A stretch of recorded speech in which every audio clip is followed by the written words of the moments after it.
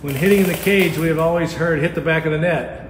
My son seems to be hitting the top more, but loves the way it feels. Is it something to be concerned about? Well, without video, I'll take a shot. If he's right, he's early. One of the most important things a hitter has to learn when he gets this right is he's quicker, and his decision on when to swing, the ball will be closer on him now than it used to be because he's quicker. Makes logical sense. So if he is quicker and he still hasn't made that timing adjustment, he's not going to hit the ball here, he's going to hit it there. And so it'll go up.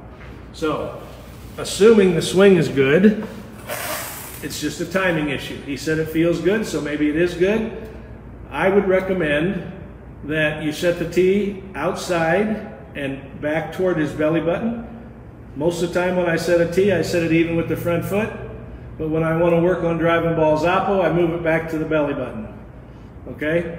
Have him take, assuming a good swing now, have him take his good swing with the ball on a tee back at his belly button and say, I'm a lefty, I'd say, drive it over the shortstop's head. If he's a righty, I'd say drive it over the second baseman's head. This will move his mental image of contact deeper. And when his mental image of contact is deeper, where he's supposed to hit the ball is deeper, then he'll let it travel more before he pulls the trigger. When you flip him balls, flip him outside consistently. I don't know if you've seen Pujols and Freddie Freeman's BP before a game. All they do, Freddie hits a line drive over the shortstop's head. Albert hits a line drive over the second baseman's head. They're not trying to drive the ball out of the park.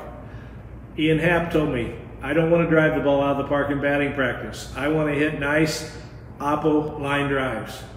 That enforces where they hit the ball, where in their swing they hit the ball, okay? So if the swing's not good, well, that's a whole other story. I would need video to advise you better, but that's the best I can do without video. One thing to help that is you should always get the feeling that the ball was hit right there within your swing. Now right there could be out there on an inside pitch.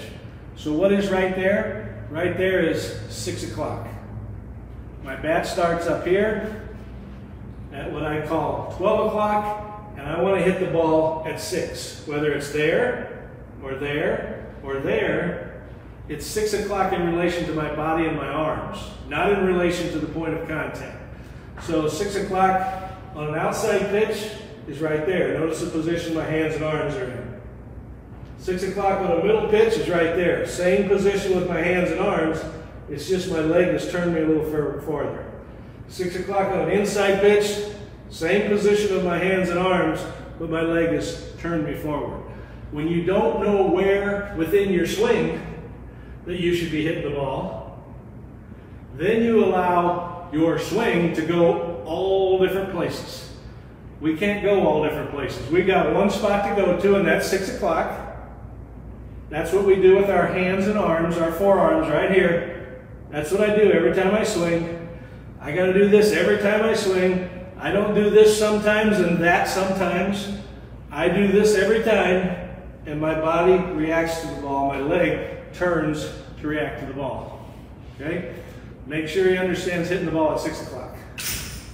Actually, I say 6 o'clock, that's the feeling. You'll actually hit it at 5 or 7, depending on how you're looking at the clock.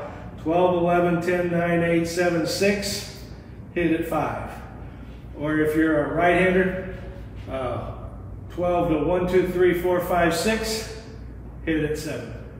The feeling is 6, even though the barrel will whip out there a little forward to hit it at 5 or 7.